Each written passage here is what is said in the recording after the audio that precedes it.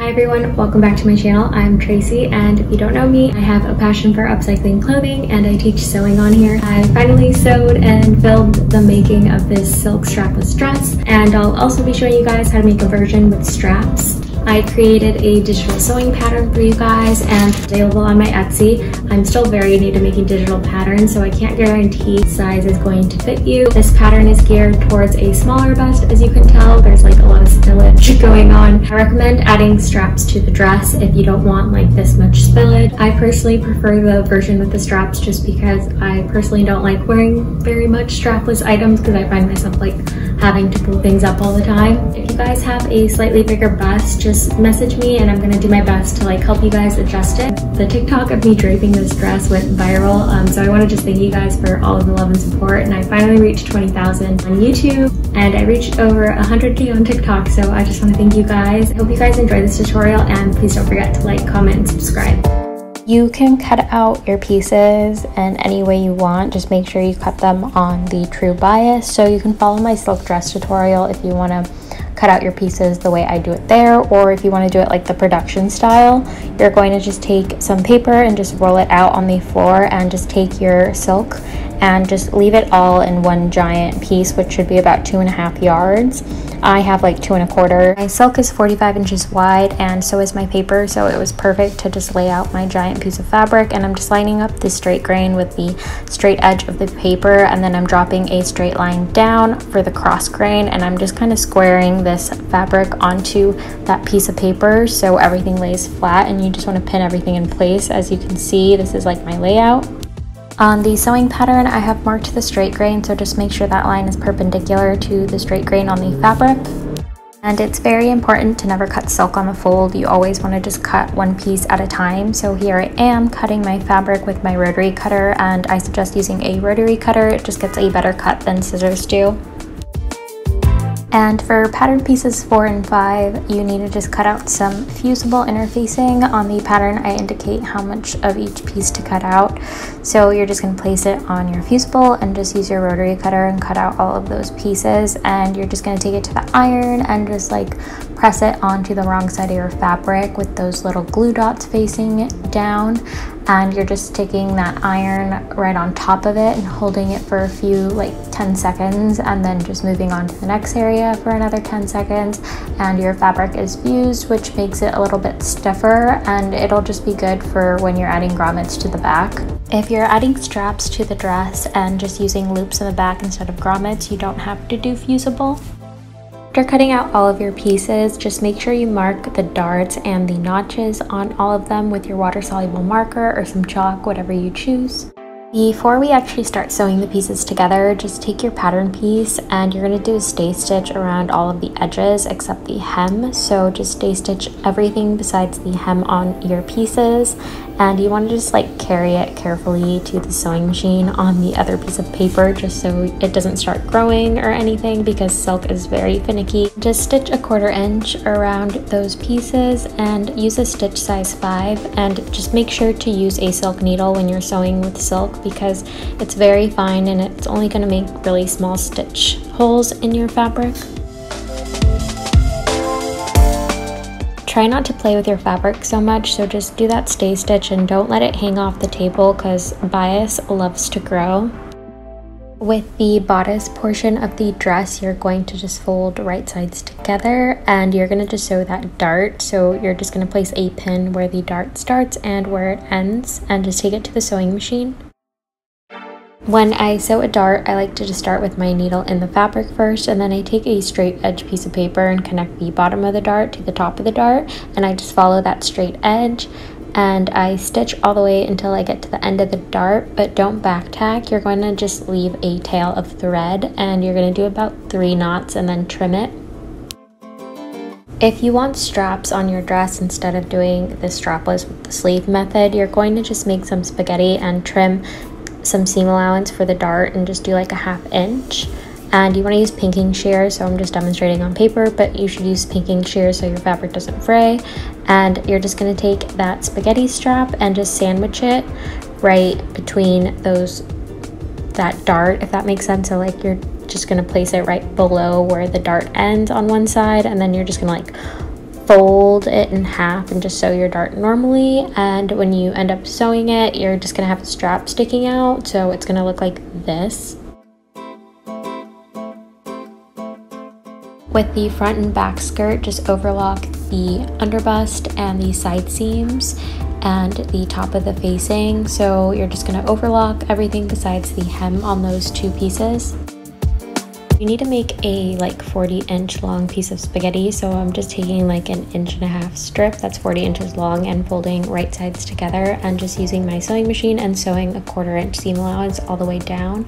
And I'm using a stitch size 2. It's the best for silk because it's a smaller stitch. To trim your seam allowance down, I'm doing this by overlocking it and just getting close to that stitch as possible. And you're just going to take a safety pin and turn it right side out. And this piece of spaghetti is going to be used to sandwich in between the top of the dress and the bottom skirt, so you can get that like gathered effect at the front of the dress. So you're just going to take your spaghetti and just find the midpoint and just place it at that point on the skirt and just tack it down. Just pin those 2 layers together at the bottom underbust seam on the bust portion piece and just like do a stay stitch. I made the accident of just like overlocking it, which kind of stretched it out, so don't do that, just do a straight stitch. Take that bust piece and just place right sides together and just match up that like center point with the point of the skirt, and you're just going to pin and ease everything in place. I recommend slashing like a 1/4 inch on both pieces so it's easier to sew that like curve and that point. And feel free to mark your seam allowance so you know where you're sewing on your sewing machine. When you get to that point, you can just pivot and sew the other side. After sewing that underbust seam, I ended up just clipping it a bit more just so it would lay a bit flatter, and then I just took the iron to it and just like pressed it up, and then I just re-overlocked it so I could trim the seam allowance a little bit shorter. So I recommend trimming it to like a 1/4 inch seam allowance and then just like clean finishing the ends with a zigzag stitch or an overlock, whatever you choose. Set the front dress aside and just grab your back piece, and you're just going to fold where we clipped or marked those notches. So you're just folding the wrong sides together, and this is going to be like your facing. So you're just going to like pin at the side seam, and then you're just going to tack down those sides. So down a 1/4 inch on either side, and your back piece has that really nice cowl back to it now. So you're just going to grab the front of the dress and you're going to just take the back piece and place right sides together. Right at the waist at the front of the dress, there's notches where I indicated on the pattern, so I like marked them. So you're just going to line up the back of the dress to those notches on the front of the dress, so right sides together, and you're just going to pin that side seam all the way down. I take it to the sewing machine and I'm just going to sew a 1/2 inch seam allowance all the way down the side seam, and don't forget to back tack at the top of the waist. For the back panel pieces, you're going to just start with panel 5, and you're just going to mark the 1/2 inch seam allowance at the top and bottom of these 4 pieces. So 2 of them are for the lining and 2 of them are for the main fabric. Repeat this to pattern 4 piece, and you're going to just like clip the curves, and you're going to just iron that seam allowance towards the inside of the fabric like so. All seam allowances are pressed towards the wrong side of the fabric. You're just going to take pattern piece 5 and place right sides together at the center back and just pin along that seam with the seam allowance folded inward. So when you sew, all the seam allowance is already in, and you're just going to have like a finished hem and top hem. Don't forget to back tack and just sew a 1/2 inch seam allowance all the way down and back tack at the end also. Push the seam allowance towards the lining, and you're just going to do an understitch, making sure you stitch that seam allowance to the back. So you're stitching about a 1/16 of an inch away from that seam. The understitch is very important. It makes the lining turn underneath the main fabric, so you get a really nice crisp edge. And you're just going to take it back to the sewing machine and just sew both layers together with a 3/8 of an inch seam allowance. So this is going to be a channel for your bone, and then you're going to do another one which will be for your grommets, and the third one will be for another bone. If you're making the version with these straps and no boning, you're going to just make 2 channels for the back panel, and that's it.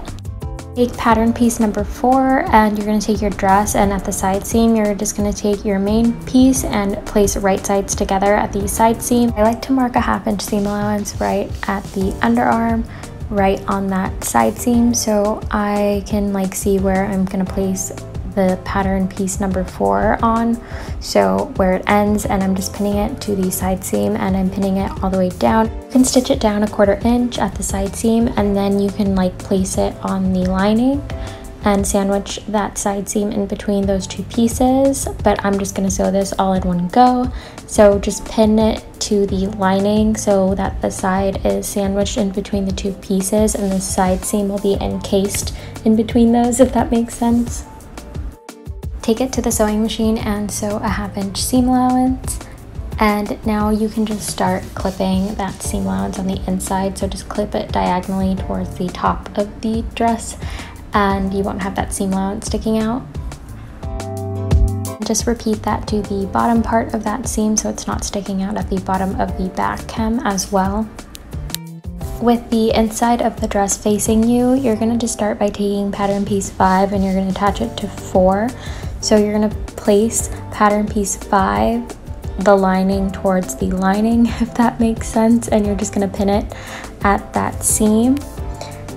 And you're only pinning it to the lining first, so just pin where that hem starts and stops. So pattern piece number 4, you're not folding that hem in, you're just gonna like leave it open, and pattern piece 5, everything's like folded in and clean finished, so you're just like pinning it to where it's gonna meet when it ends up getting folded on the inside. I hope this is making sense. So just pin that piece onto the lining.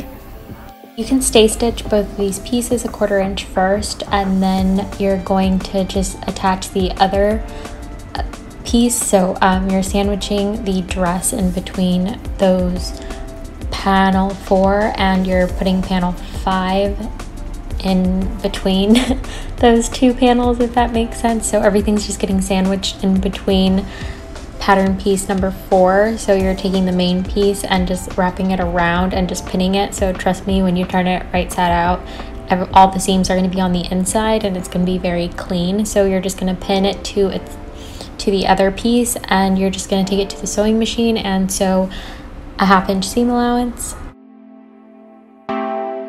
Once you sewed that together, you can see I'm just showing you what you're going to do. You're just going to take the piece and like pull that dress right out, and you're going to just hold on to panel 5 that's stuck in there, and you're just going to like slowly turn this right side out, and the magic happens. So everything's just encased now, and the inside of the dress is very clean. Trim all of that seam allowance that is like sticking out of that panel, and you can just go ahead and just like fold the hems in on pattern piece 4, and then just pin it in place because we're going to just make the bone channels. Repeat this to the bottom of panel 4. Before doing the bone channels, I'm just going to take this to the sewing machine and stitch about like 1/8 of an inch away from the edge to hem the bottom of the back pieces. So don't forget to back tack at the start and end of it. We just hemmed the bottom of the back pieces. We're going to leave the top part of the dress open.